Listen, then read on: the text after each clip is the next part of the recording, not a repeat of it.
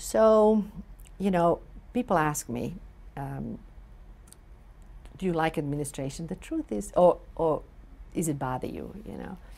The truth is that I don't feel like I administer anything. You know, I have a department administrator. He tells me if we're in the red or in the black. Yeah?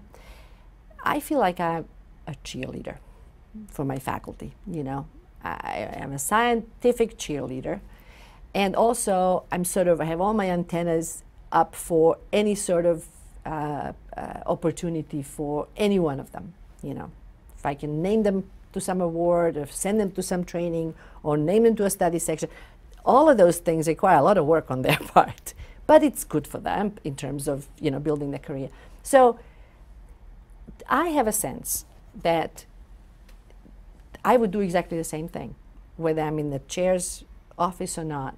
And being in the chair's office gives me more clout to actually get these things accomplished. So I've always been very interested in the career development of my junior colleagues, of my students and postdocs. People have always come to me unofficially for advice, etc.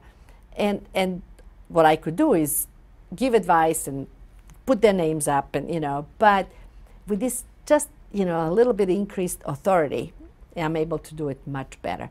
And that's one of the reasons why I said yes to being a chair. The other reason was that we didn't have a department of immunology at the University of Pittsburgh. There were many immunologists, and we like to congregate, etc. But what happens is that when other chairs sit around the table and resources are discussed, etc., there's nobody representing immunologists. So I thought it was a very deserving group of people that needed a seat at the table. And I was sort of the most visible and most senior in that group. So for them, I would not have probably applied for a chair position at some other institution that I knew was open, or when people came after me, which, you know, they do all the time, I'd say, no, I'm really not moving.